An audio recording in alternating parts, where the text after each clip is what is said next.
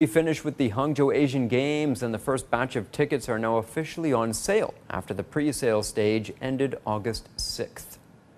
Tickets for a total of 21 disciplines, which includes 252 competitions, are now available for purchase, while tickets for the remaining disciplines will be released in succession next week.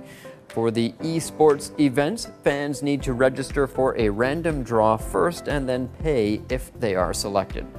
According to the esports sales schedule, 4 batches of applications and draws are scheduled for the 7 esports events at different stages of the games.